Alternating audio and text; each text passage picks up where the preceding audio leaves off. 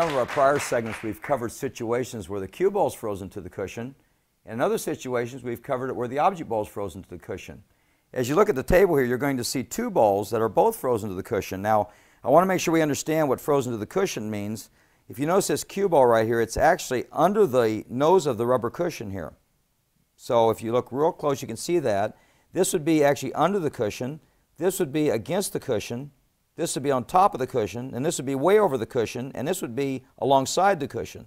So the various parts of a rail are important to understand, and the rubber in which the cue ball is sitting close to. The problem with this is that if I shoot this 3 ball straight at it, the cue ball is going to come out away from the rail a little bit, and it's not going to get positioned down there.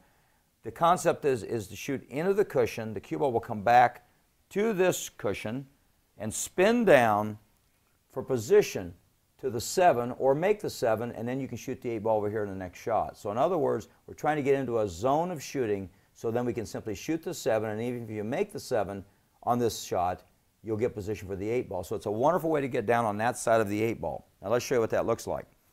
So we're going to shoot this cue ball into the cushion. It's going to go through the rubber cushion, slide through it, come back out at an angle and into this. This is low left with a nice smooth stroke just like this.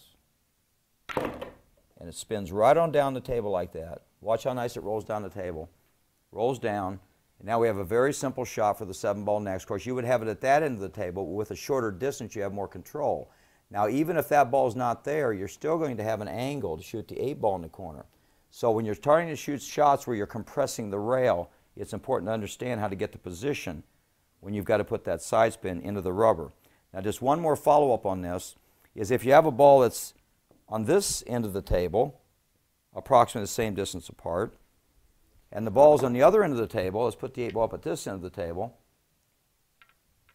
You should practice this way also because in this case, we're shooting the cue ball with low right English. On the other one, we shot with low left.